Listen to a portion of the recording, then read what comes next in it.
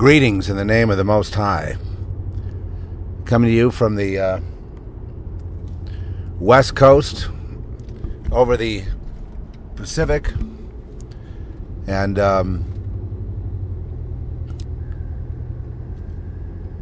I've understood that some of you think, well, the podcasts have dwindled, are not as frequent, and so forth. And I'm here to tell you that that's a bad bet.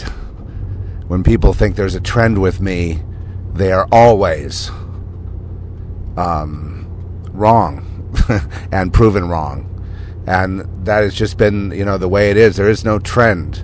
Just like, I wasn't here on the West Coast last week. I was in New Mexico. Now I am at San Onofre, figuring out that basically, a few things. It's a nice place, but I really don't have any love for the water the way that I used to. It's I don't mind swimming in it and all that. I used to be a pretty avid surfer, and to do that, you've got to really be here on a daily basis, or you lose it. It's not a weekend situation. It's not something you do like skiing, 3 weeks, a month out of the winter time, and that's it. And that's if you're pretty active. It's not like that at all. If you sit it out for 2 weeks or a month, you lose it. And getting back into it means work. So I'm just not really that interested in that. I see all these kids here who are all competing to be the coolest, cat in the water, and it comes down to that old adage: the person having the most fun. I mean, whether you do it in an inner tube, on a surfboard, and you body surf, you get your feet in the water, however you do it, if that's what causes you to praise the Creator. I'm in the middle of driving. I'm in a campground. I can't run my generator to make coffee, except for the press that I've got, and I'll drive. I'm actually driving for a coffee, and I need to do this audio. Yesterday I spent quite a bit of time in the book of Ezekiel, in chapter 8, 9, 10, 11. You really have to read these in context. 8, 9, and 10 specifically. You got to read these in context to understand the connection. And we're going to have to do this right now. Where do I begin? I'll begin here. Some of you are being gang stalked. Some of you are being, manipulated in a way that you never have been. The whole idea of these now flash mobs, which is really gang stalking going mainstream, which is what we predicted it would do. Gang stalking would become a mainstream idea. Count on it. Do not doubt me on this. It will be as mainstream as mom and apple pie soon enough. Just as flash mobs are in the... It was never so clear as when I was studying and actually teaching, live, the word of Ezekiel. It was never the whole, every podcast I've done, everything I've done for the last decade became crystal clear in those 3 chapters, 8, 9, and 10. And basically what it says is this. I'll just give you this driving version of it. Number 1, the Lord, there's the Starbucks. Okay. Yeah, I hate giving money to that witch, don't you? But that's the only thing that's going to be open around, 5 a.m. here. So I got a story. Ezekiel 8. Basically is the chapter about, they call that the idolatry chapter, but it's really about perversion done behind closed doors. Yes, they worship the sun. Yes, and I need to go through this line by line, and we really should do that to get to this clarity I'm talking about. There's a crystal clear message that comes forth.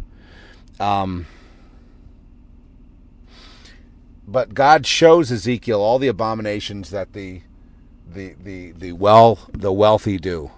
He shows them everything that the elites are doing in secret. He shows them everything done, dirty little thing done behind closed doors. He shows them. He exposes them. He shows Ezekiel. He prophesies over to Ezekiel to give prophecy. Ezekiel prophesies over Israel that God will not let this stand. So all the pedophilia, ritual, satanic ritual. In other words, I got the impression from it that basically anything goes. I mean, we're talking about sex with beasts. We're talking about worshiping idols on the wall. We're talking about whatever kind of way those things are worshipped, whatever kind of perversions. The Lord calls it perverseness. It shows Ezekiel the perverseness. It's not just the abominations of idol worship, which is the surface interpretation, which I've heard teachers teach. No, he's talking about basically the deal, the elite deal of what they have going on. The situation the elites find themselves in, and I suppose it's the same for Jerusalem as it would be for Washington, D.C. I mean, here we have the ultimate people, and they are completely blowing it. And here's what they think in the secret societies, and that's what we're dealing with. Ezekiel is basically shown the secretist society. He was led into the secret rituals of the secret society, which is perverseness, according to God's word. Okay. Just exactly what we have today. So he's brought in, and the Lord exposes it. And the main thing is, these people believe that God does not see them. They believe that they do these rituals in complete secret. And we've talked about this. They don't think that God is actually able to do anything. They say God has gone away. He's abandoned us here.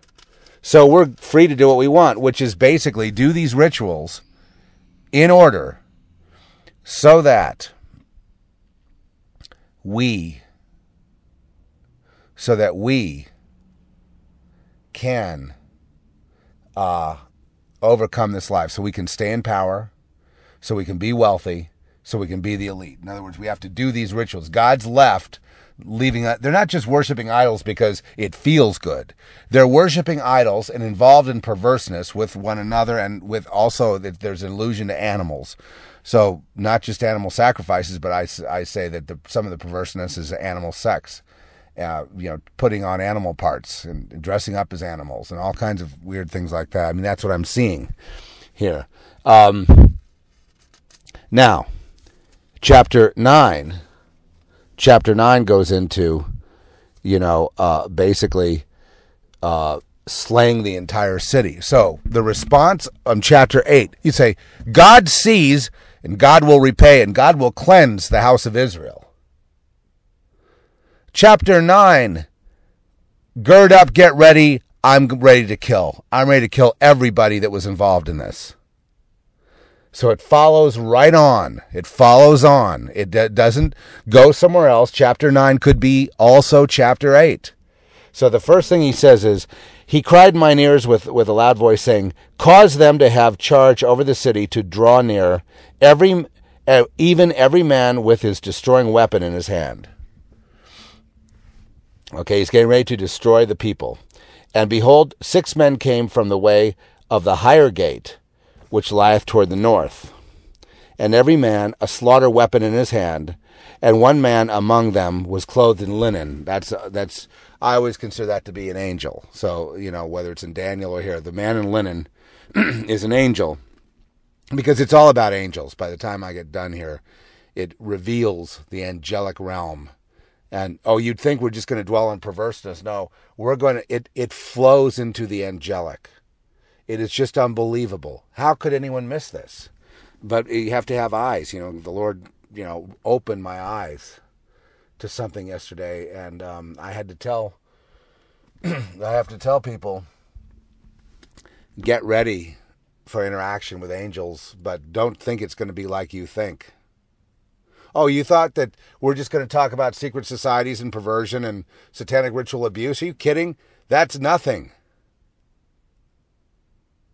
Haven't we discussed that over the last decade or so? Mind control, gang stalking, satanic ritual abuse of children, raising them up to be elites through traumatizing them and abusing them sexually, which they call opening, they think it's opening the power centers up. They think it's like, opening the chakras or something. Anyway, so in chapter 9, here's what happens. The man in linen is given this huge inkhorn. Okay, it's like a ram's horn filled with ink, but it's huge. And that's by his side. And he said, look, God said, go to everyone that is righteous and all the people crying out against these abominations and mark them with the ink.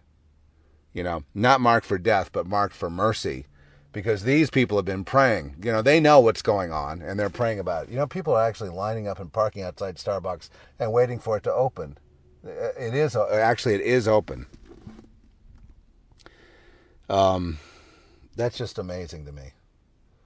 But it's good to know at this hour you can get an espresso. So they're being marked, but here's what happens.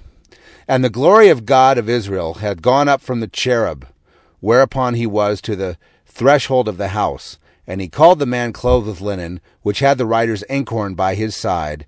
And the Lord said to him, go through the midst of the city. This is the glory of the Lord. This is a glory cloud, which came up from the cherub, from the angel.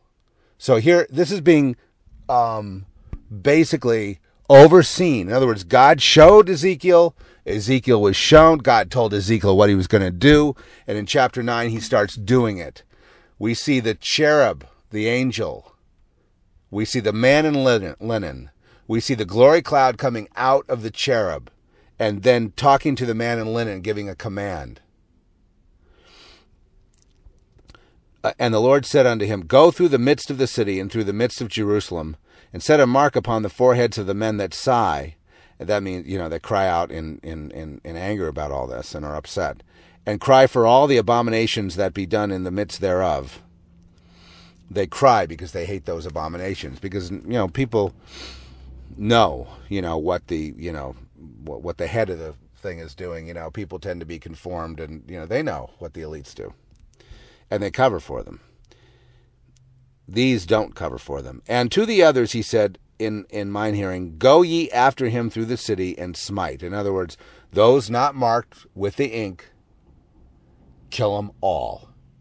Kill them all. Men, women, children, kill them all. In other words, sons and daughters of, the abominators.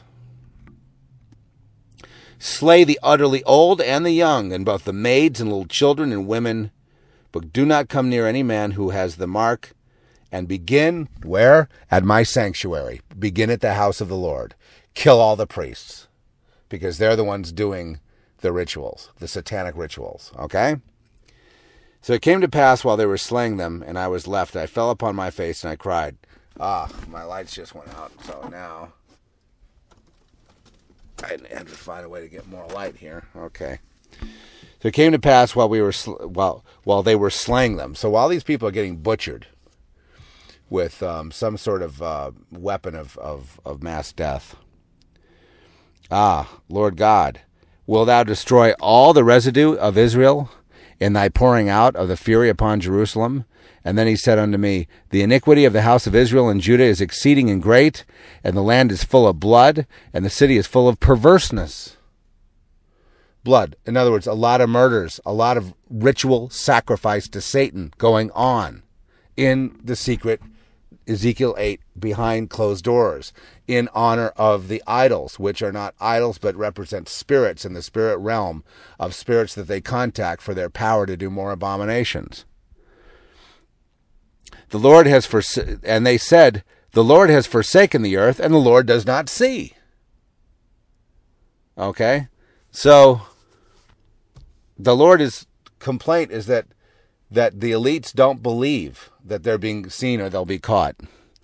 And as for me also, Mine eye shall not spare, neither will I have pity, but I will recompense their way upon their head. In other words, their way. They have a way, a structured way. And upon their head, it will be repaid. In other words, their way is basically the satanic way is you get in our way, you wind up on our altar as the next sacrifice. So they were going to go ahead and that God was going to recompense equal for equal. And behold, the man clothed with linen, which had the inkhorn by his side, reported the matter, saying, I have done as thou hast commanded me. He marked those for mercy to be witnesses of God's fury, which is how the Bible refers to it, fury. But it's not just about cleaning the temple, meaning killing all the, perverted assholes. I mean, basically lining them up and shooting them all.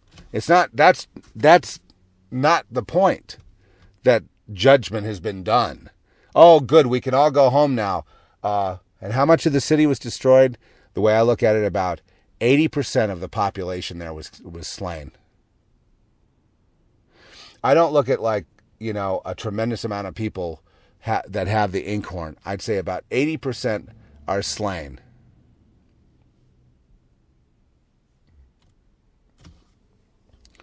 %, slain. It looks to me like the inkhorn people, the people who will be spared, is a small enough number that the guy had a rider's inkhorn at his side.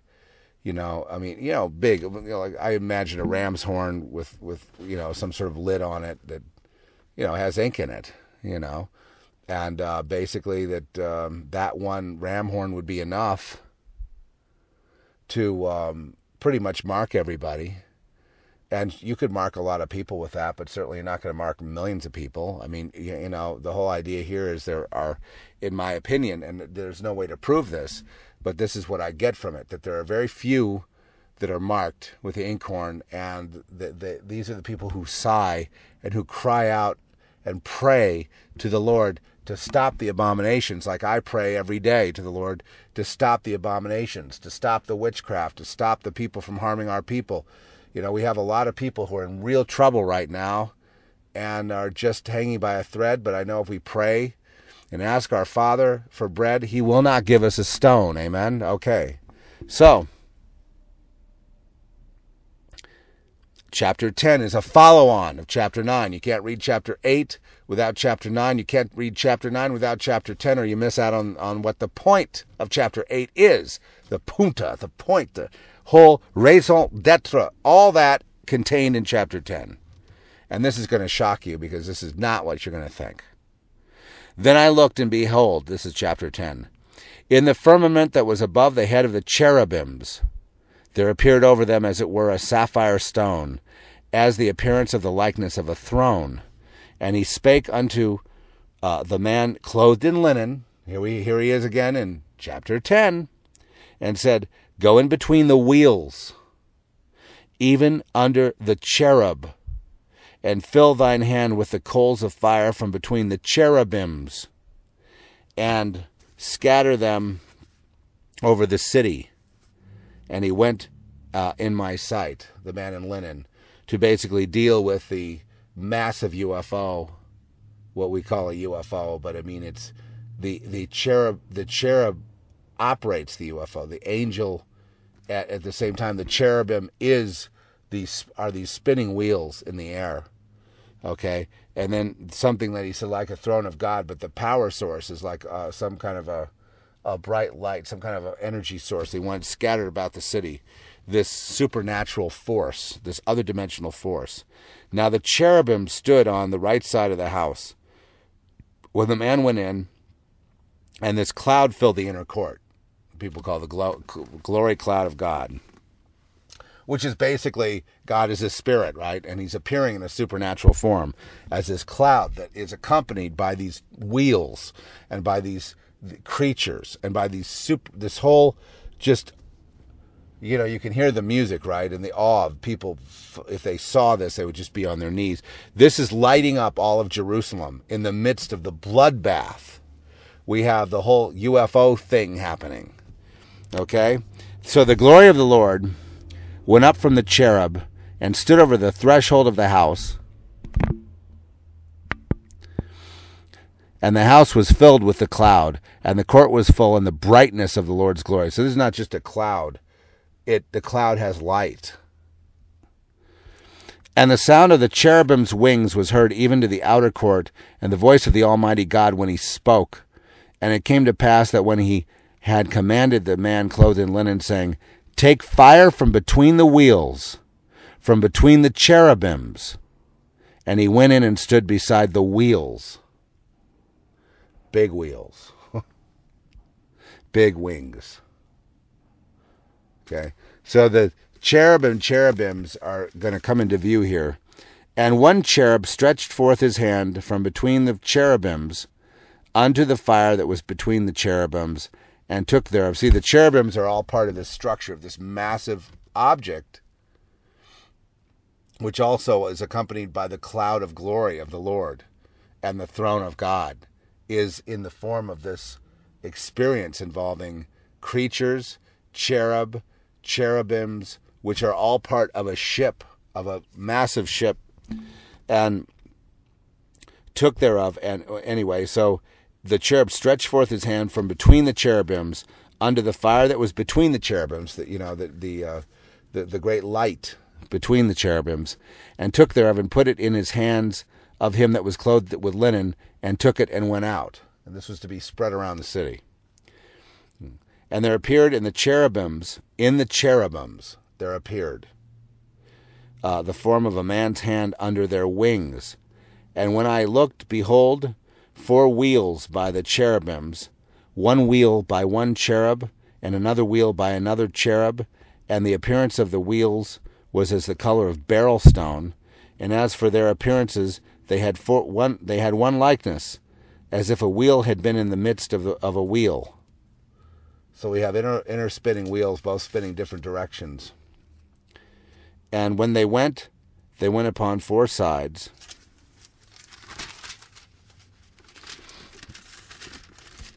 And turned not as they went, but to the place whither they had just followed it, and turned not where they went. And their whole body, and their backs, and their hands, and their wings, and the wheels were full of eyes round about, even the wheels that they 4 had. So now you're dealing with literal cherub and cherubims who are part and parcel of this ship. And creatures and, eyes round about, full of eyes round about is like lights around the spinning wheel object. They look like eyes, but they're, portholes, or, they're lights that are going on at the same time. We've seen, examples of that, and you've seen some evidence of that from like UFO sightings and so forth, but nothing like this. As for the wheels, it was cried unto them in my hearing, O wheel. So they would cry out. The wheels could receive commands and were also considered to be an extension of God's hand. O wheel.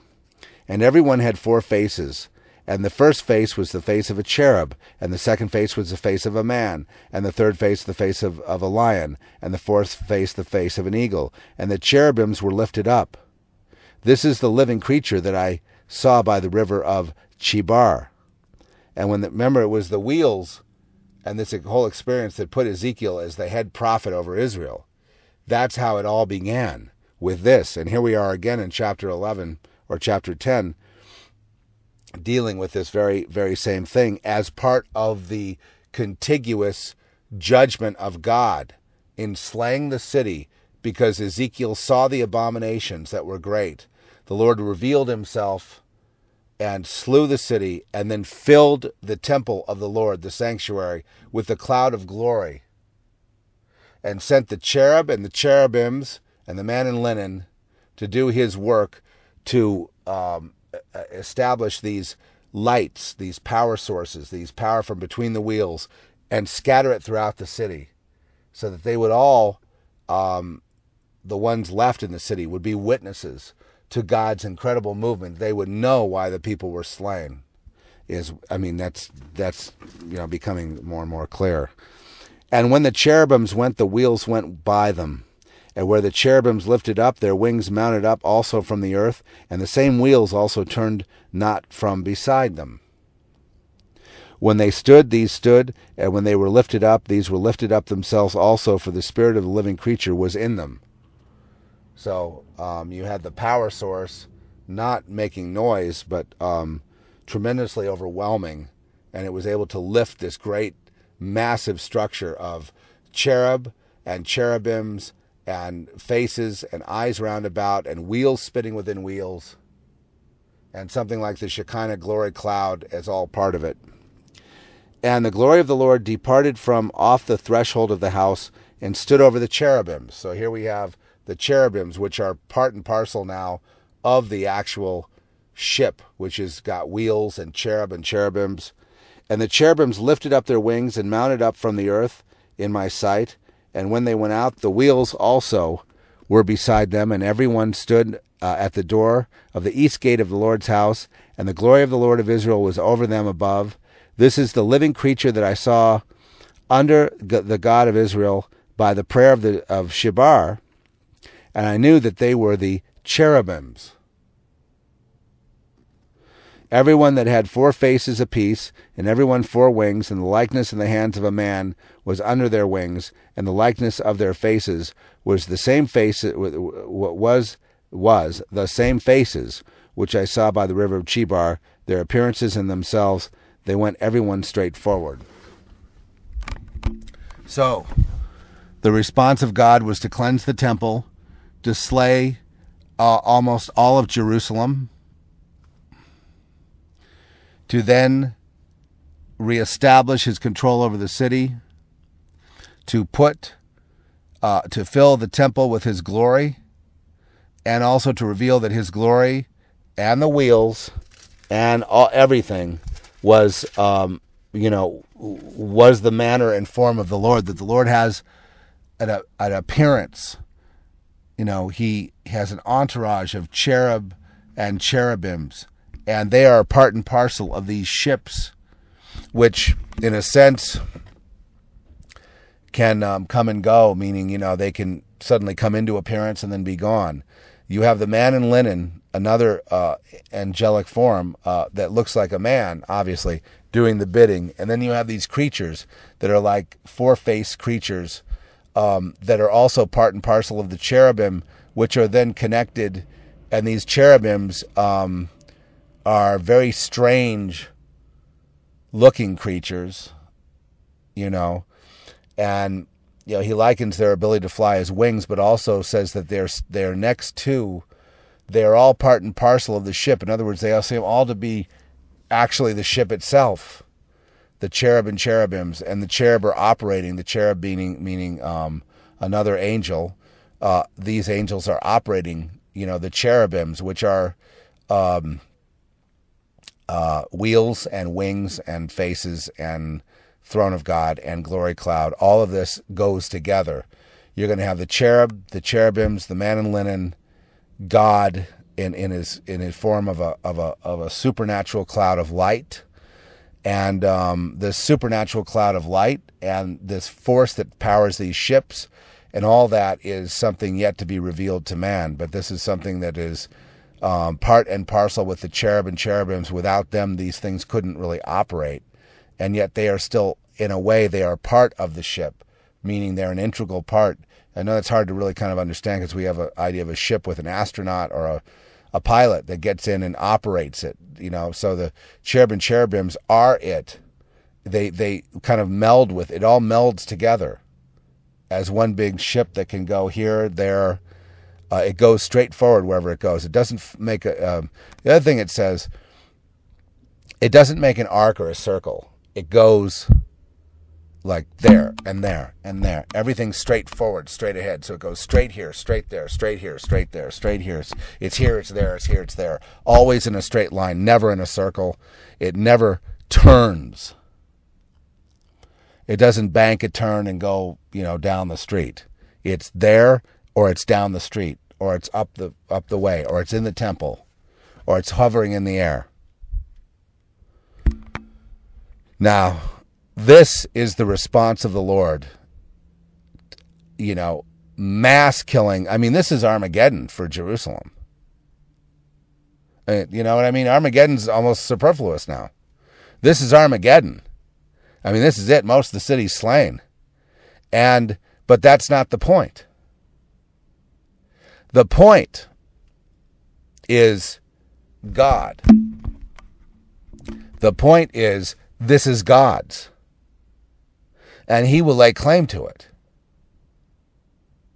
And those who did nothing about the abominations or were enablers, and those who took part in them at the sanctuary, which is, by the way, even today, most satanic ritual abuse and satanic ritual goes on in churches.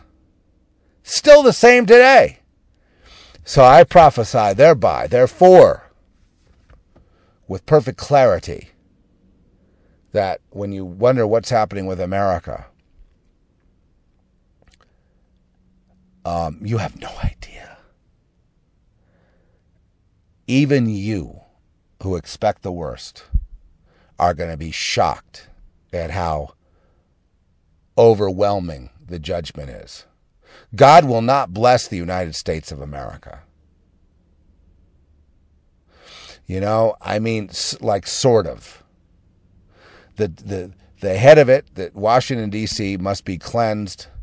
And, you know, really it's down to now marking those people that are marked for mercy. And I don't hold much hope out for these cities in the future. Like I said, a vision of Chicago, burned out husk, you know, overrun by gangs. We've had Brother Thomas talking about flash mobs and standing up to them. You know, he predicted that, by the way, several years ago. And, you know, the flash mob thing was one of his big predictions. So, you know, here we have the fulfillment of what he said. And basically, you know, the picture I think he paints, and that I'm, you know, going to riff on here, is a picture of basically Red Dawn. You know, Red Dawn, where the commies attack and they come up from at that time it was, you know, the South American troops coming over. But you're going to have, you know, you've got Russia, China, South America. You've got, you know, the people in charge now setting it up. And these people do abominations. I mean, they do all these rituals. They're the same. Why should they be any different? The Bible has shown us who they are and what they do. The elites of Jerusalem, of Washington, D.C., the beautiful people, the celebrated people in the media, they do these things thinking God doesn't see. Now the response, and, okay, being sealed by the Holy Spirit in the faith of Jesus Christ is the inkhorn, yes? Being washed by the blood of Jesus is the inkhorn, yes? Being written in the Lamb's Book of Life is the inkhorn of mercy, correct? It's the same parallel. If you're in the Lamb's Book of Life, then you're exempt from what you're going to see, but you will, like the people marked with ink, be a witness. Because you will see the glory of the Lord. You will have answered. Everything about UFOs you ever wanted to know will be answered.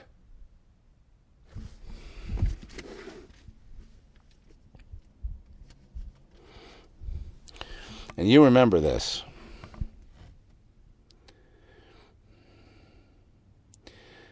The word of the Lord, because, I mean, this was mentioned, so I'm going to go back to chapter 1.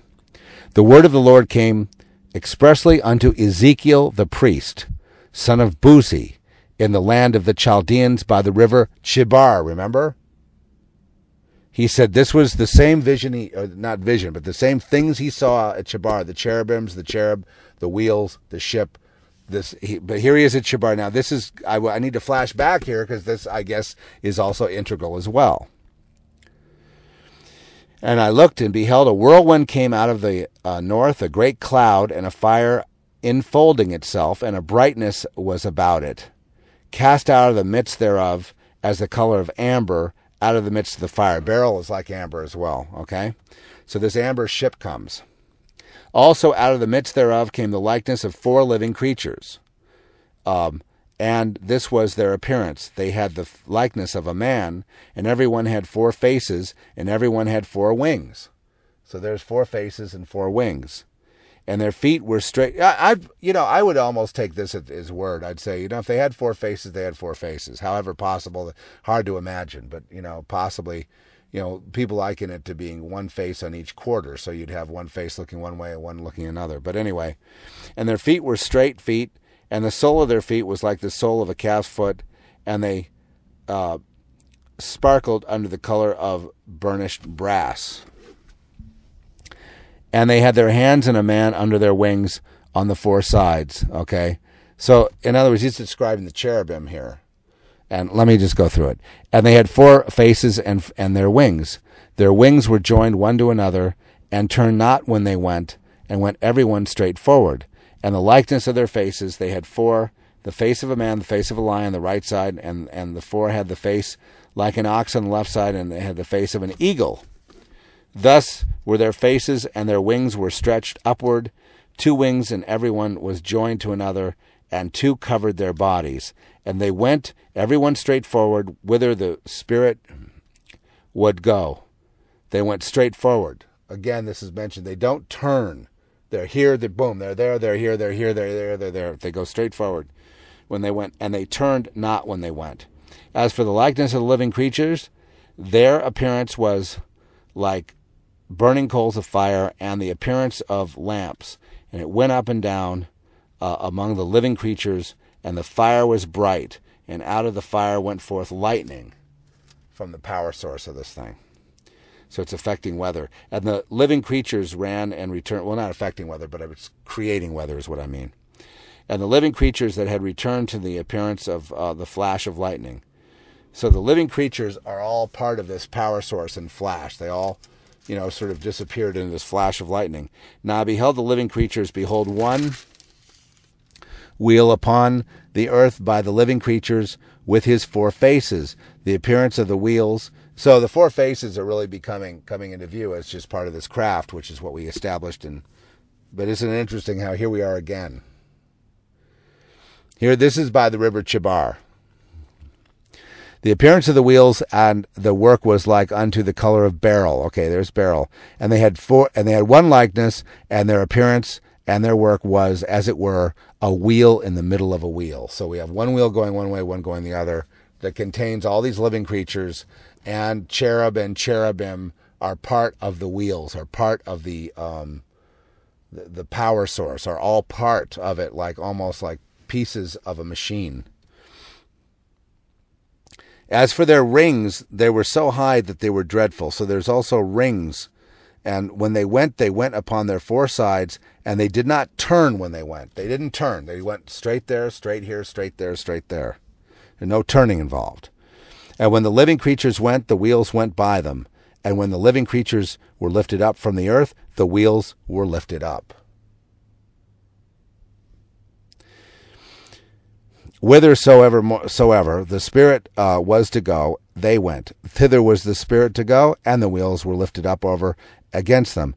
For the spirit of the living creature was in the wheels. When those went, these went, and when those stood, these stood.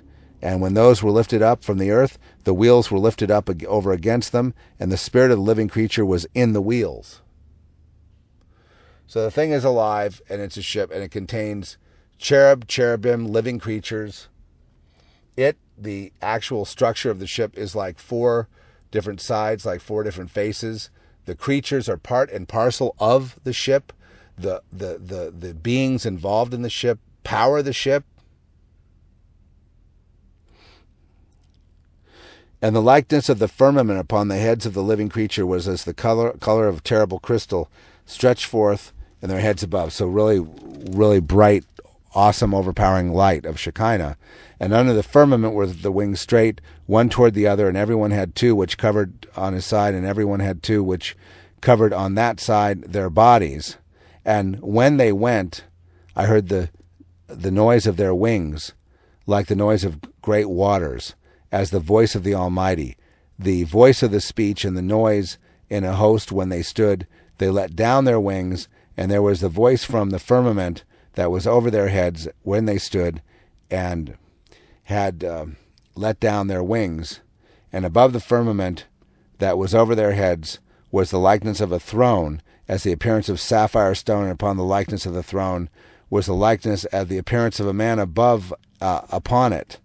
And I saw the color of amber and the appearance of fire round about within it, from the appearance of his loins even upward, up from the appearance of the loins even downward. And I saw that it was aware the appearance of fire and had the brightness around about. I just have to tell you, I get chills here because I'm thinking this is Christ. This is Jesus. And as the appearance of the bow, that is the cloud in the day of rain, was the appearance of the brightest round about. There was the appearance of the likeness of the glory of the Lord. And when I saw it, I fell upon my face, and I heard a voice of one that spake, and he said to me, Son of man, stand upon thy feet, and I will speak unto thee. And the Spirit entered into me when he spake to me, and set me. We hear about aliens and the taking over of minds, and the psychic link, and the ability to appear as anyone you need to see, and to be inside you, talking to you, and all that. So the Spirit was inside of Ezekiel, and he heard him speak, and he said, Son of man, I send thee to the children of Israel, to a rebellious nation that has rebelled against me. They and their fathers have transgressed against me, even unto this day. So he's appointed prophet. In other words, this whole thing had a point. The whole experience of the glory of the Lord,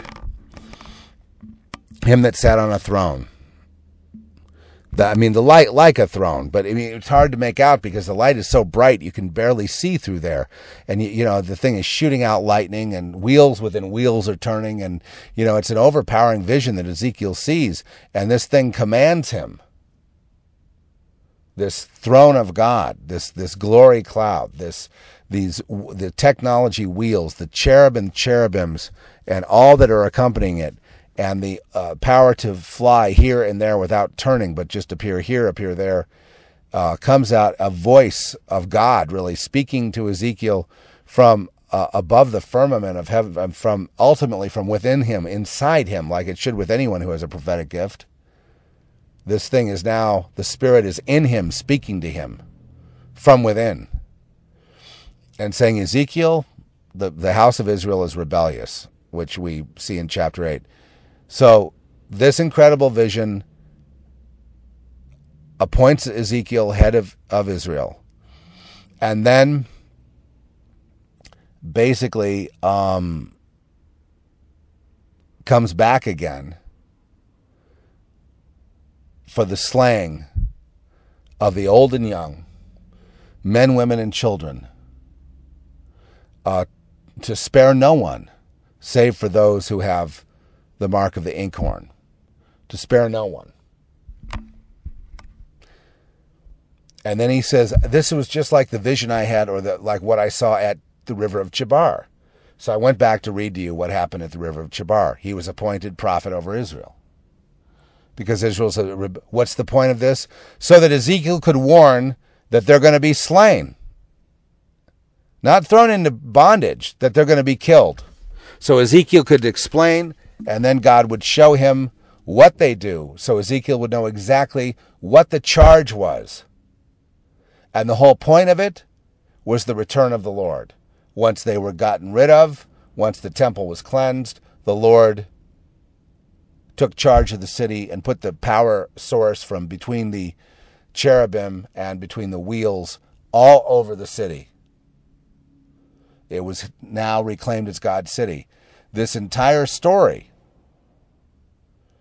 of Ezekiel is a story of Washington, D.C. in the sense that, and other power centers of the world, in the sense that they are equally as wicked, perhaps even more. How long do you think God will allow that situation to continue? The people of the obelisk to be worshiping their obelisks and their contacting their spirits and doing all the abominations they do, which are now going more and more mainstream. I mean, it's not exactly secret. That's right. The point is that the abominations wax great. Yeah, people get killed, but that's not the point.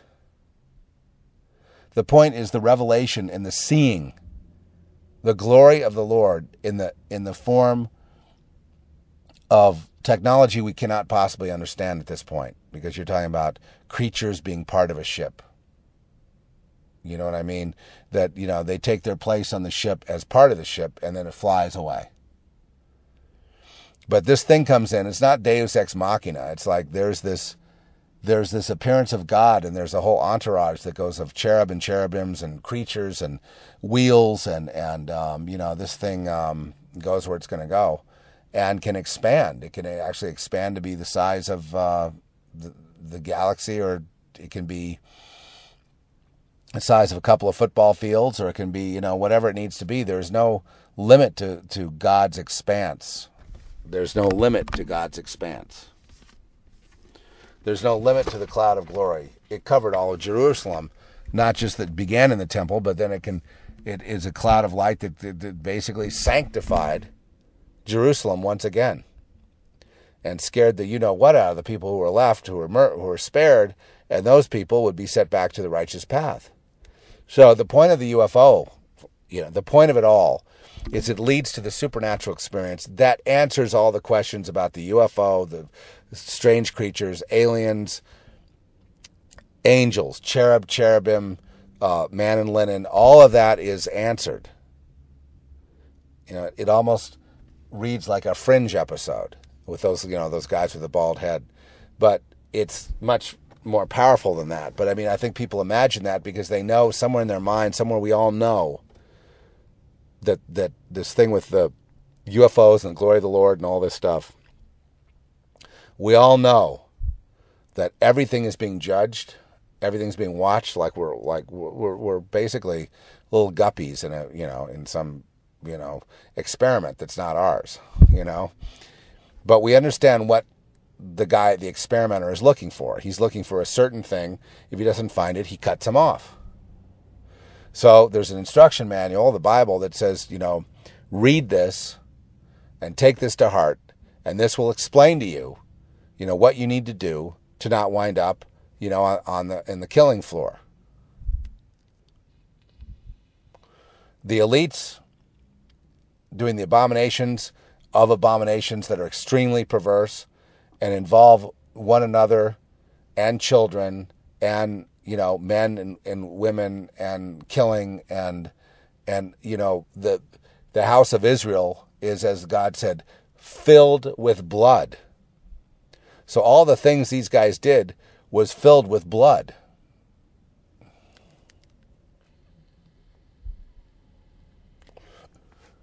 As you can imagine. Filled with blood.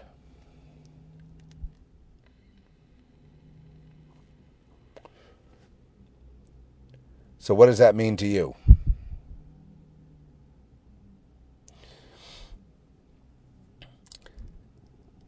What it means to me is there's about to be a reveal that the world may find disconcerting. I mean, I think that some of these movies and stuff about supernatural events in the sky being evil aliens from out there is some kind of a propaganda against the glory of the Lord.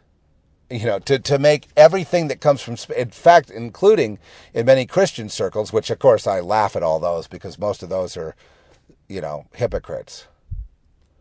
You know, they worship the devil, and then they play at church, and then they have their, you know, it's like everybody nowadays has a secret ritual room.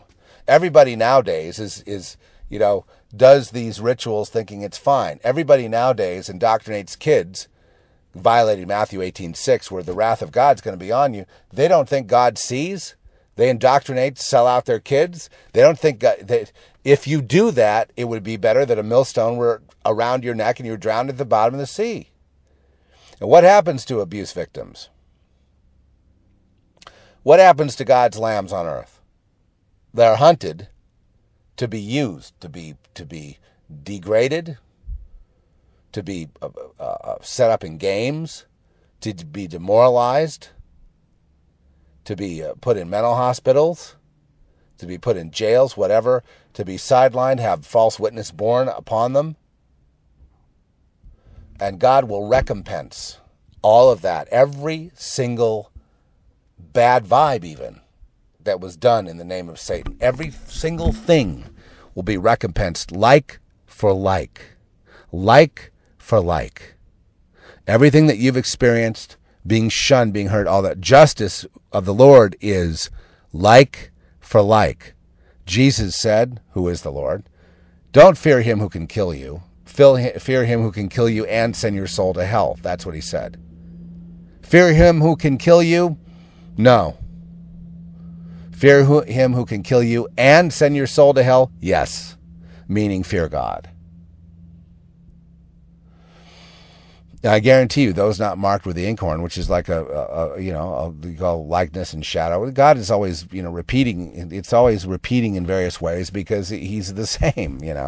He's going to deal with it the same way. Jesus is the judgment. You reject him, you're kicked out of the Lamb's Book of Life.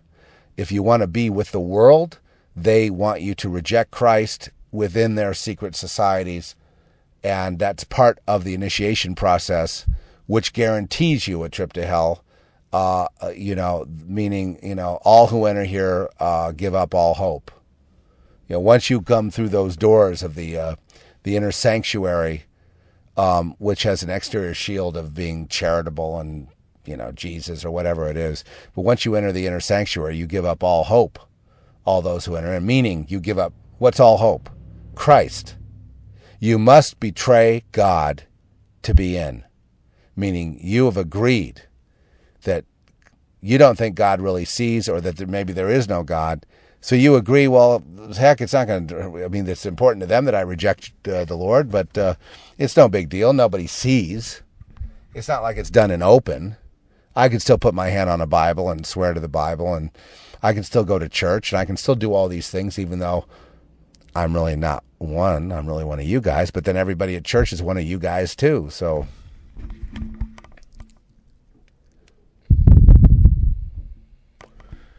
I'm here to tell you that God is going to get rid of all of you, and it's going to be a supernatural experience, that it's going to leave the cities in America and elsewhere burned out husks.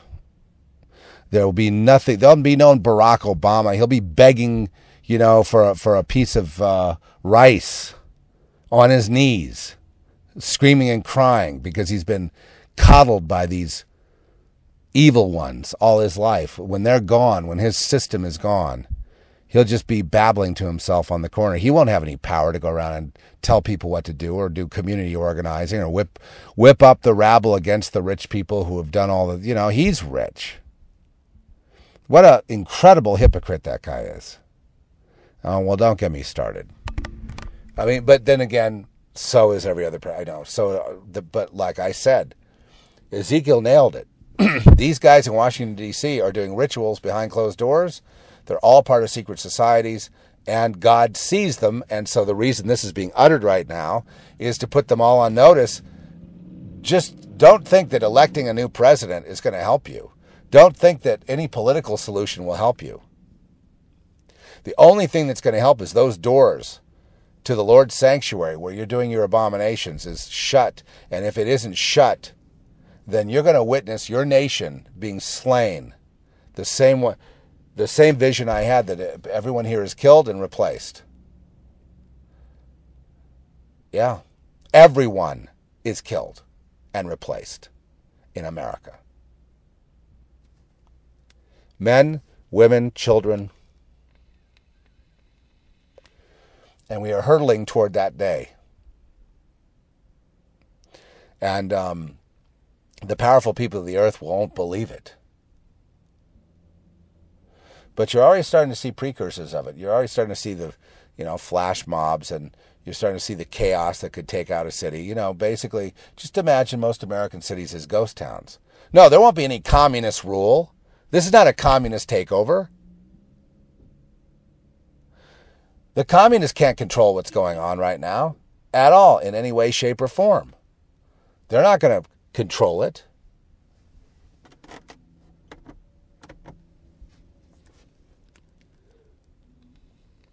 This thing is now out of control.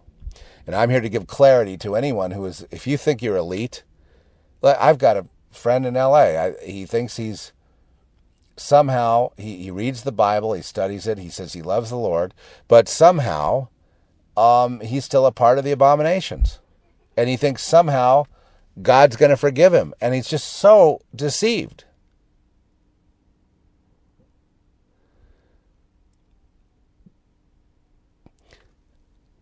And I have a message for Washington, D.C. You either cease and desist on that. And, and they're involved in, buying and selling prostitutes, buying and selling drugs, buying and selling, children, international slave trading, gun running, opium dealing. Afghanistan's all about opium. It's all the same stuff. It's either slaves, opium, weapons, something like that. And they think God doesn't see. I think the biggest abomination they do is they worship death. They worship the end of their existence. They obviously are suicidal, but they want to take everyone with them. They don't want to submit to a holy God that if he really did appear, and he will appear. Anyway, what's the point of all the abominations being filled with blood? In other words, all their blood rituals they do, they're seen by the Lord, to take innocent people and kill them, traumatize them, to get the power off of them. God sees everyone, will repay everyone like for like. Every politician, every banker you complain about, every corporate head, every little slave dealer, working the salt of the earth. And this is why Jesus said the rich will never make it into life, because the kingdom is just life. So they will never live. In other words, they won't survive. And what he means is the rich and powerful, like the Pharisees of that day, which would be the equivalent of like the president and, the Congress and the, people like that. The people that are pure-hearted about it, the Ron Pauls of the world, they're vilified. They stand out. They're not invited to any parties or anything. They're kept out because they're repressed Christians. But the libertine, they dine on the expense of, the meek. They owe their existence and their television shows and talk shows and all that to the meek being killed. The blood that's spilled is their boost of why their power comes from that. Their power doesn't come from the Lord. It comes from all the abominations done in the name of abominations.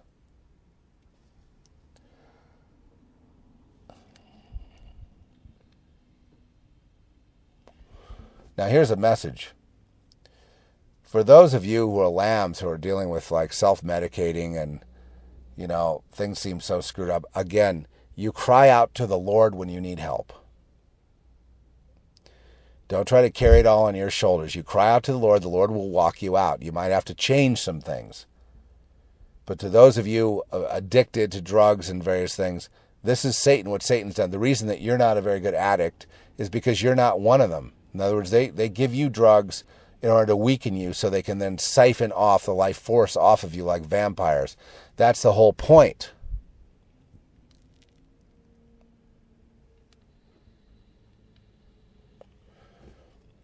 That's the whole point.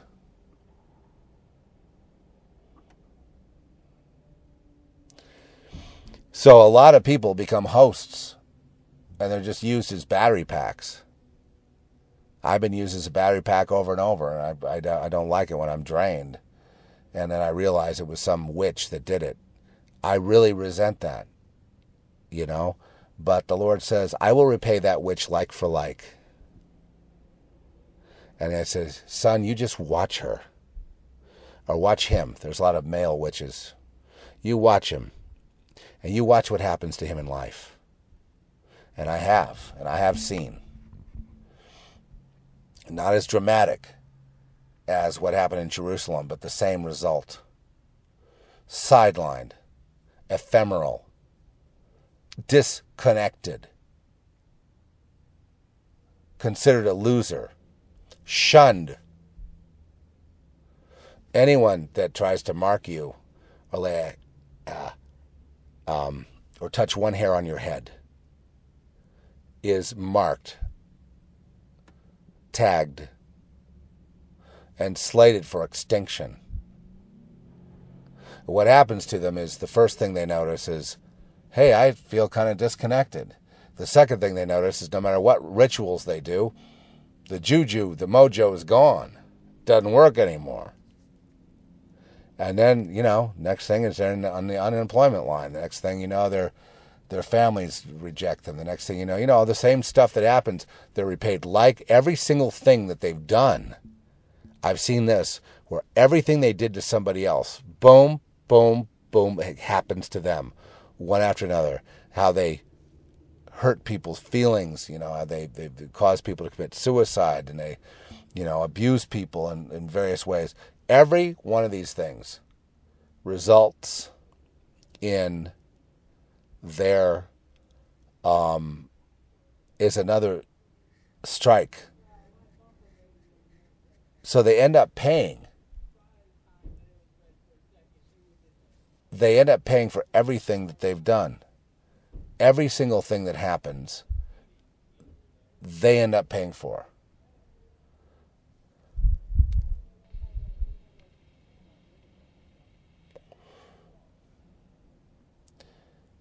It is amazing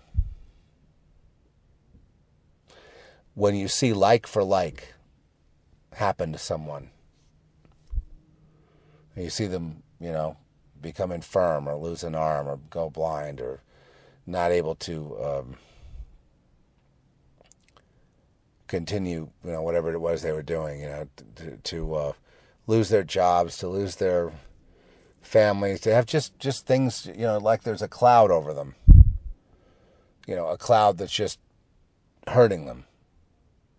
And to see one thing after the other happen to them. It's hard to watch. And I would say to them, repent. Anywhere along the way, repent. If this is happening to you, you've been disconnected. They once they disconnect you, they never reconnect you again. You're done. You lost your place. That's it. Okay? There is no panacea with Satan. The only thing that people of Satan get is killed. Period. So that the glory of the Lord can return to the earth forever and ever. Eternal life, life without end. Amen. The UFO, remember how they would report, well, there have been UFOs over the Fukushima disaster, or there have been UFOs here or there. There are these, quite possibly angelic hosts, cherub and cherubims involved. Or that there are UFOs that prevented nukes from going off. Absolutely. That's what's going to happen when they try to fire them all at Israel. They're all going to be supernaturally dismantled.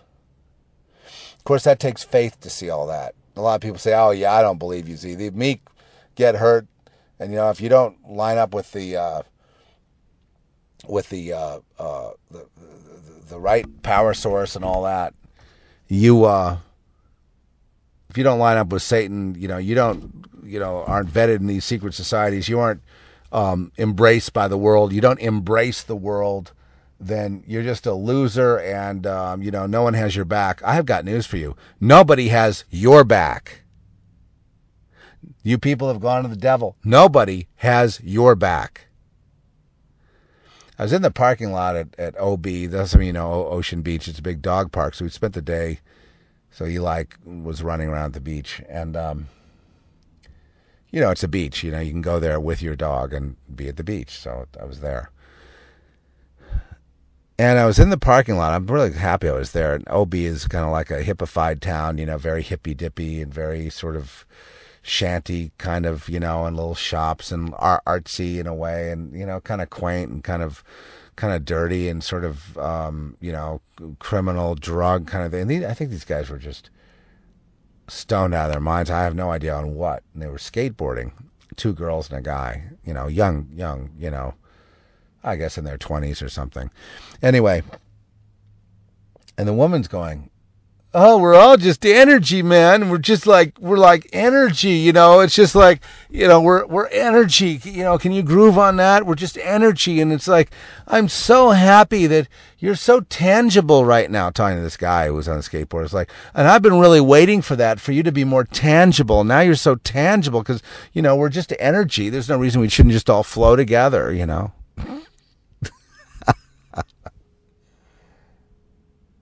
And they were looking at me, and I was kind of looking at them and listening, and I was being respectful. I wanted to hear everything. And I felt like Ezekiel seeing, the abominations. I'm like, yeah, okay, well, they're obviously, completely ripped on something, and it looked like maybe ecstasy, something, maybe, I don't know, but something. A lot of people in OB are on drugs. When I was young and I went there, I was on drugs. So, I mean, so I wasn't in judgment of them, as they were skateboarding and hugging, and it's just tragic youth, and I'm watching, and they're so indoctrinated by this false system. You know what I mean? I felt like saying to the girl, you know what, girl, whatever you're taking, you need to take 10 times more of it to break on through to the truth, not to the other side. You're on the other side. You need the truth. Maybe those drugs aren't strong enough. And I say that with tongue in cheek because, drugs are terrible, and I know there's some of you, like I say, struggling with drugs right now, and if you're into meth, you have to close that door. Crack, close the door. Meth, worse than crack. Okay? You got to close the door. Walk away. It would be better if you did Vicodin. It would be better if you did, I'm just saying, the meth was developed by and for one purpose. Meth was developed to destroy humanity.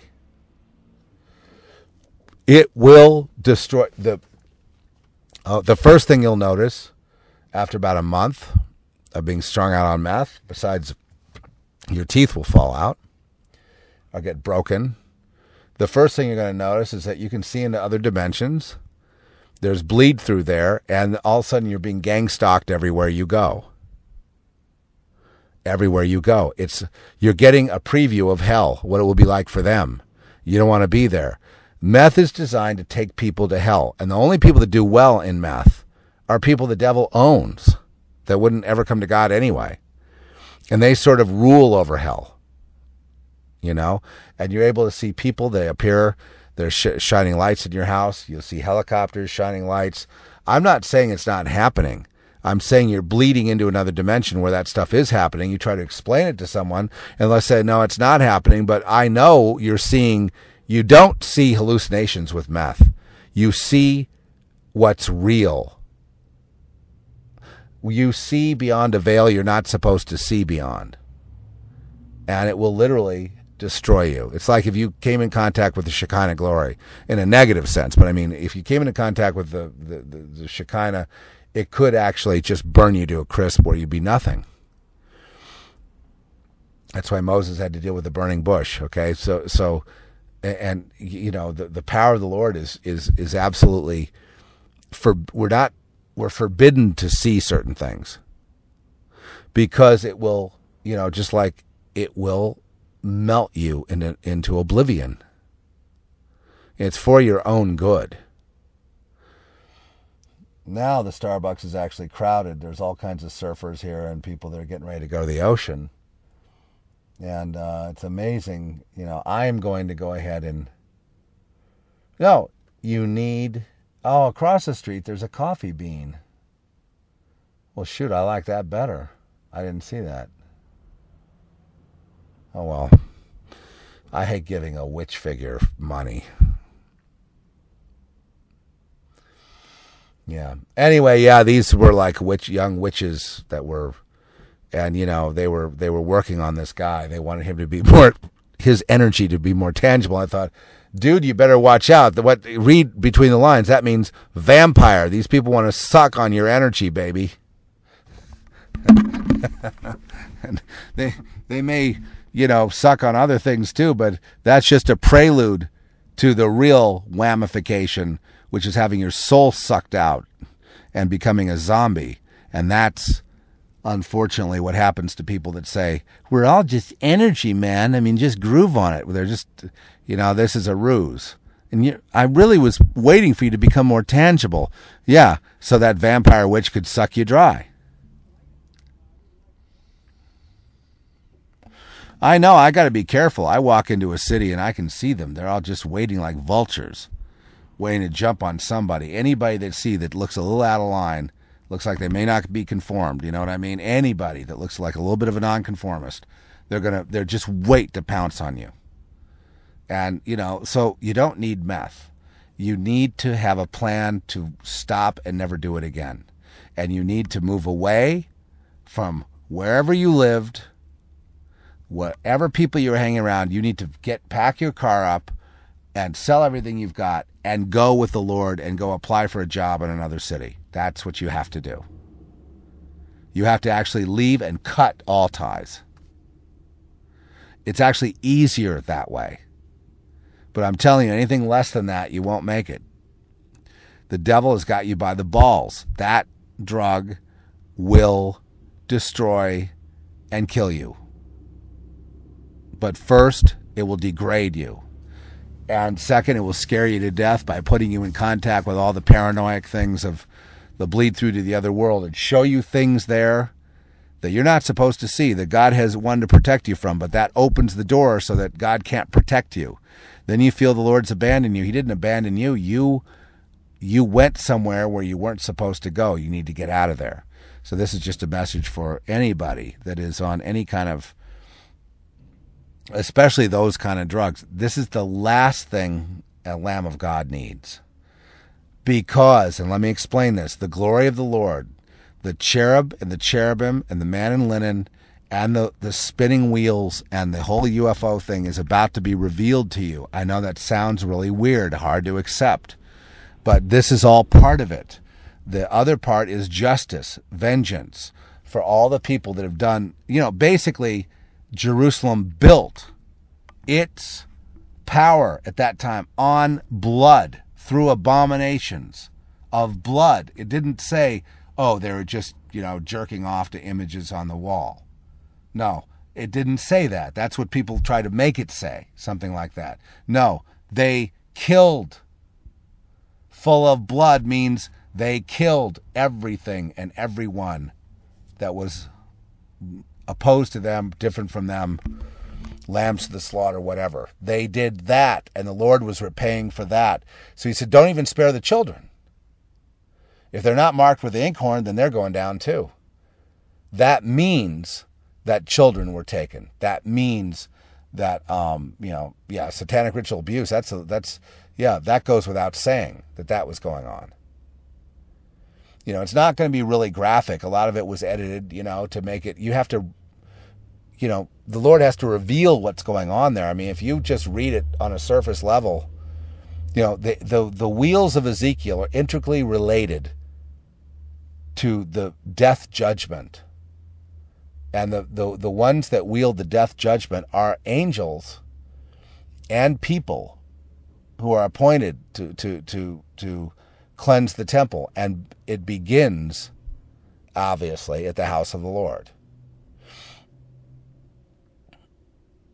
And so you people in America who think that you can somehow have compromise, you can't. Compromise will get you killed. You either cleanse the temple or it will be cleansed for you, and it will happen.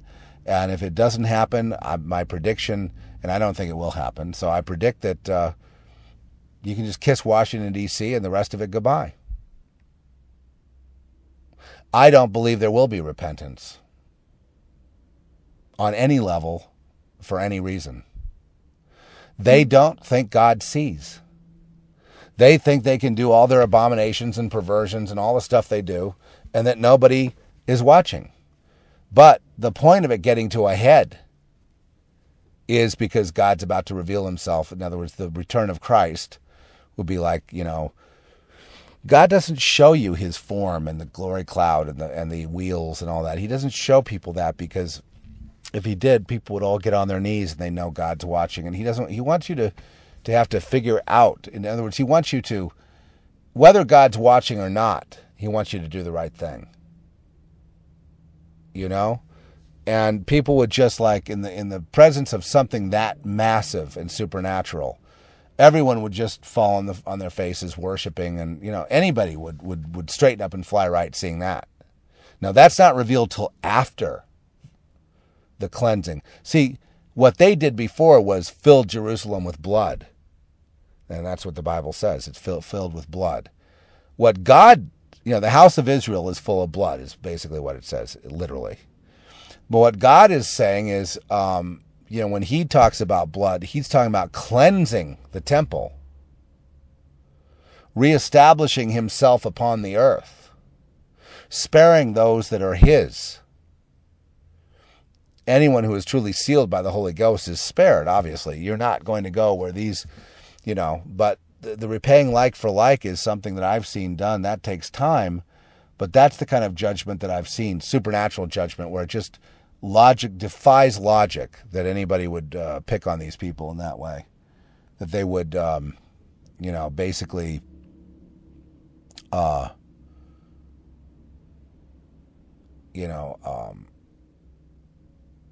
have one thing after another happen to them.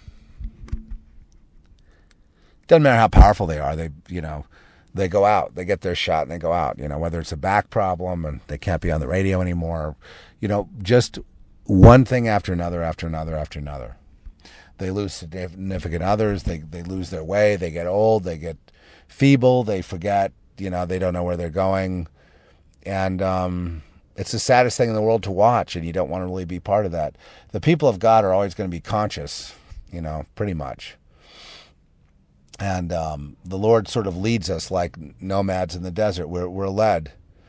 Last night, I'm in this parking lot where there's like a motorhome next to me, another trailer, and then I'm there. And I just was talking to him, and I just decided to let it rip about God's way. And I heard some grumbling in the thing next to, like, probably they were objecting to my prattling on and preaching, but I just was being very loud. Very loud. You either do it this way or perish. You either do it right or perish. You either go along with God's laws or perish, basically is what I was saying. And, of course, that got me a lot of friends there on the bluff.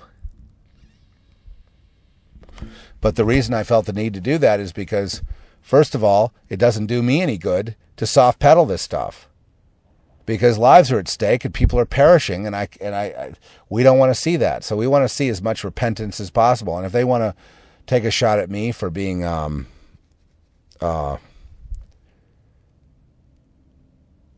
too loud,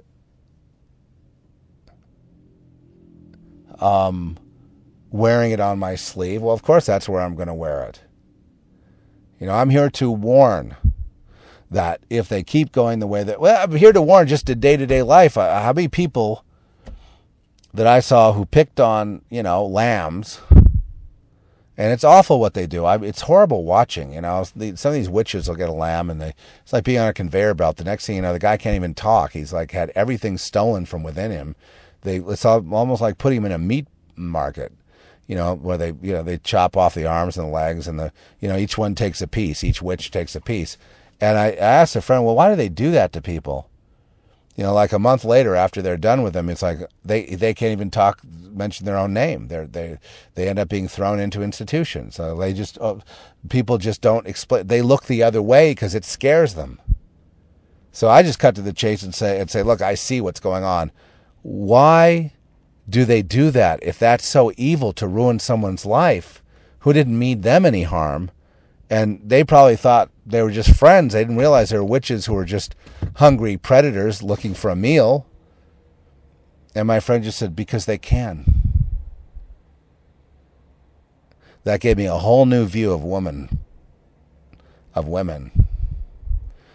think from that day when I understood that, I really, any woman who would want to become my friend for some weird friend,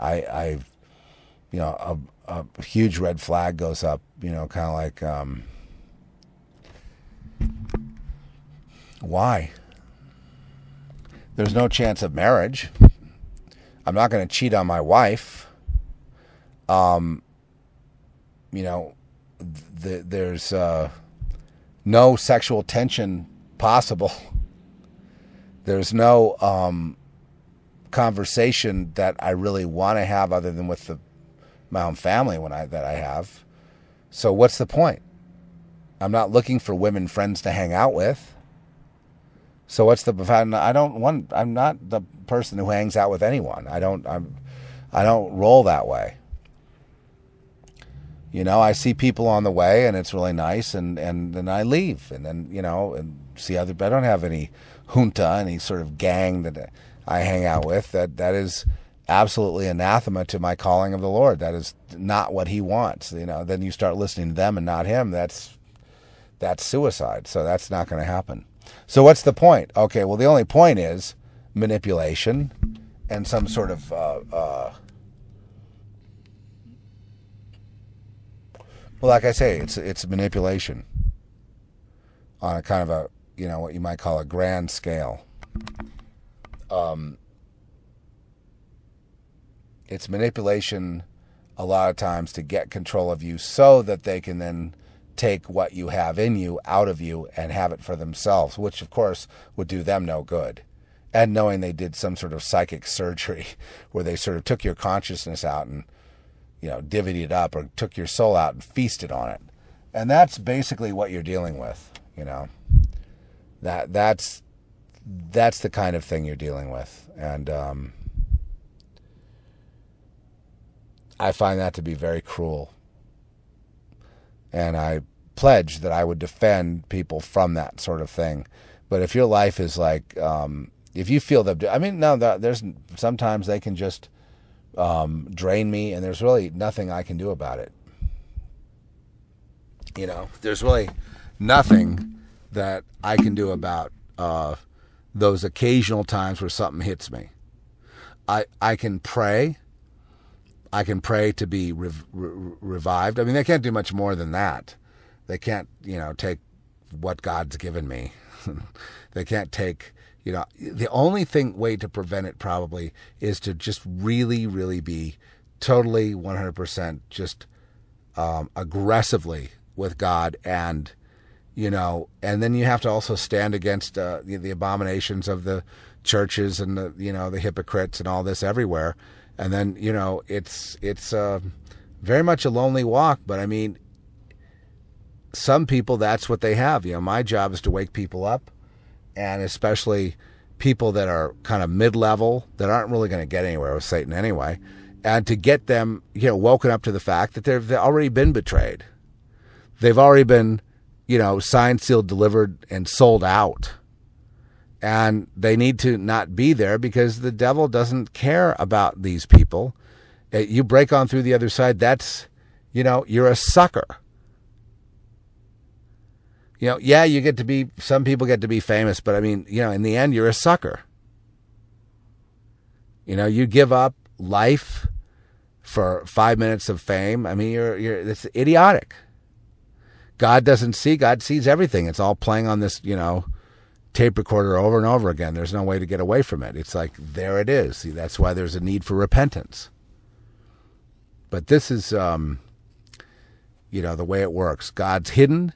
People say, oh, God doesn't see. He's forsaken this place. He's gone. He's distant somewhere. Then the people are marked for judgment, destroyed, civilization destroyed, whatever. And then comes the glory of the Lord for the witnesses who were spared, to reestablish. Okay, this is a complete picture of the return of Christ. He comes, the Son of Man comes when you least expect that he's going to come, when you least expect it. Meaning that there will not be a sign given to anyone over any of this stuff. No sign will be given. When you least expect it, that's when it's going to happen. So, and the revelation of the Lord does not come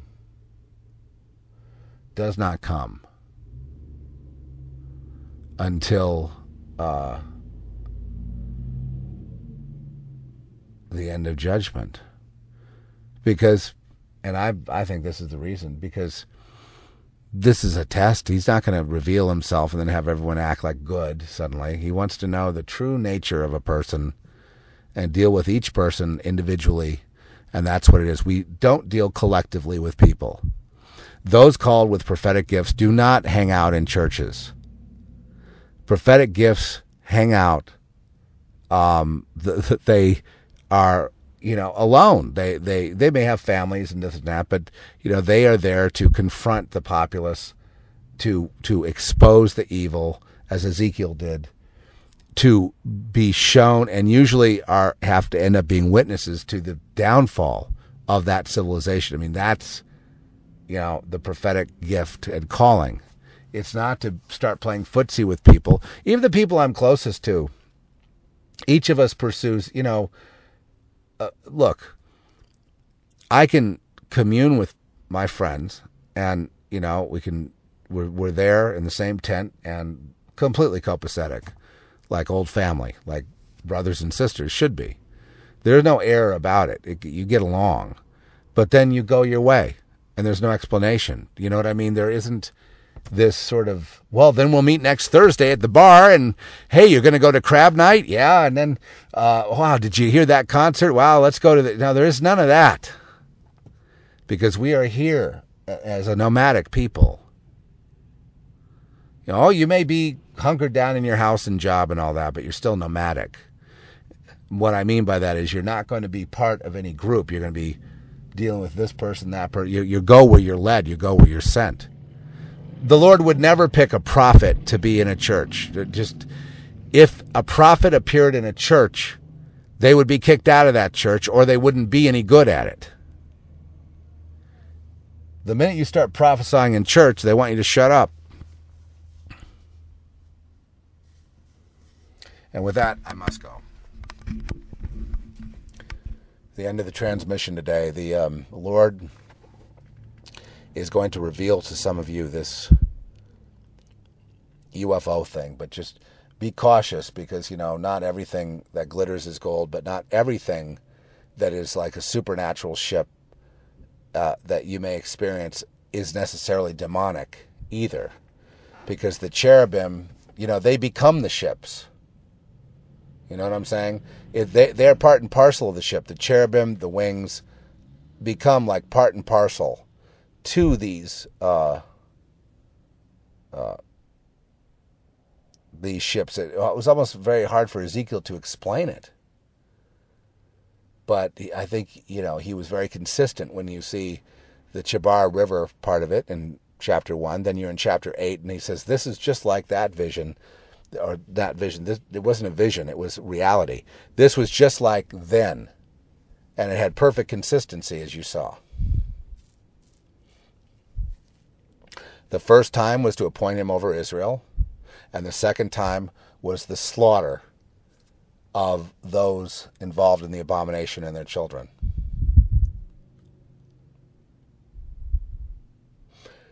And it was all about revealing the glory cloud of God in the temple, and the power of the cherub and the cherubim between the wheels and the cherubim, that power be distributed throughout Israel. Now, Jerusalem has gone the way, I wouldn't say blood, but I definitely think Jerusalem, there's an obelisk at the Knesset. That's very disturbing. But I don't think, and, most of the elites in Israel are members of secret societies. So, here we have kind of like a mini United States. So my same warning goes for Jerusalem. You cleanse the temple on your own, or it will be cleansed for you. But Jerusalem is not as much on the chopping block as the United States of America. Meaning, all they would have to happen is to get us into some sort of nuclear war, which would be an inside job too, by the way, because, the nukes would have to be set up to explode. They can't really just drop them and shoot them. You know what I mean? They'd have to actually, go in it like, and there's still no guarantee they'll go off, but it would have to be allowed by God, who would use these, dark forces to then wreak vengeance upon those who have hurt his children. That's basically what take a mama grizzly. Would she, right? Take anything in life. You can't have, when it becomes, okay, here's the thing. When it becomes full of blood, that is innocent blood. That's what full of blood means in Ezekiel. It means innocent blood. Then God will bring his judgment, and then he will appear to the faithful, but not before then.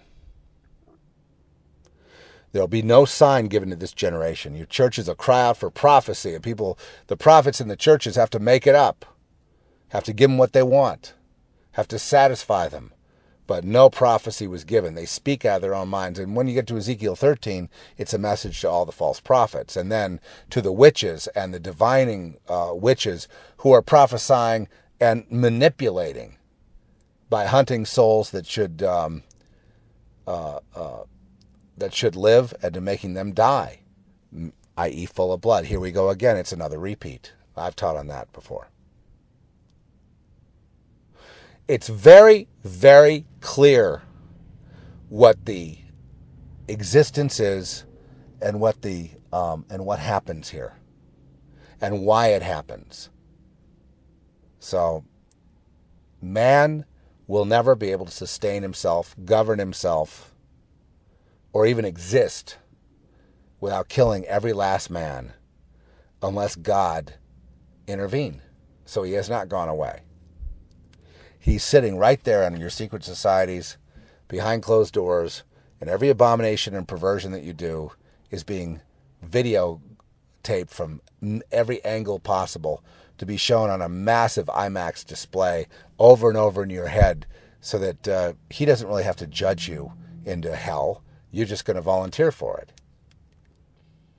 Oh, that'll be after you begged for death for over and over and screamed and yelled. You know, you just would rather die. No, you can kill yourself, but you're not going to die.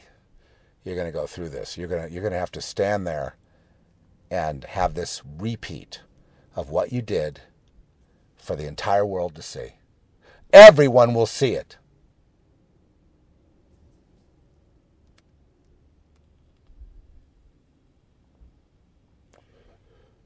And then I suppose you'll try to beg for your life or for another chance. That's what the rich man did. He begged Lazarus, please tell them. But there was no way to get back to the terrestrial earth. It was too late. All right. In Jesus' name, I bless you completely, each and every one of you. To those of you who know I'm saying the truth, you need to,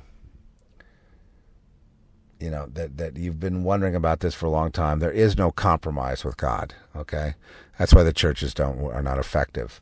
And also they're going to be held accountable for what they've done to the children there. Whatever church. I don't know a church where there isn't some sort of child abuse going on. So basically the whole church will be blamed for the one child. Okay? It's the way God works. It's just, I'm sorry, but the vengeance up for children is massive. Massive. It's generational. It will go to your next of kin, your next generation, the next generation after that. It's massive. It's the most egregious sin that you could possibly commit would be not only to abuse a child, and I mean, mentally, sexually, spiritually, whatever, that's bad enough, and that brings Matthew 18:6. But turning a child from the Lord, who otherwise would be with the Lord, selling out your child, that is the millstone around the neck judgment. What millstone around your neck means is basically your children are marked for death. Your seed will be cut off. If there are generations, they will suffer as paupers and slaves to the very people that you sucked up to, that you felt you were in power over. They will become their slaves. It means that if there is any life in your seed after you're gone, you will be, from wherever you are, cognizant. You'll in a sense be in them, right? So you will be completely conscious, 1,000% of every unlucky, horrible thing that happens. You do not mess with a holy God. The God of this earth, the God of that created heaven and earth, God Jesus, God Yeshua, God Yahweh, God the One. You do not mess with this Shekinah glory cloud, this supernatural event that can't even be described. It's so beyond human comprehension. You touch one of his creation, one of his children, and you have, would you go up to a mama grizzly bear and take one of the cubs and mess with her, even get close to it? No, because it would be a suicide. Well, that's in effect what these secret societies have done. They have already committed suicide. And they laugh about, oh, well, we're part of the dead. We're cool. That's funny until you get your prostate removed and your gallbladder removed and your lungs removed and whatever else, your kidneys and, Alzheimer's, and throw you into the thing. And then, if you're lucky enough to die, then you wake up with a big video screen and,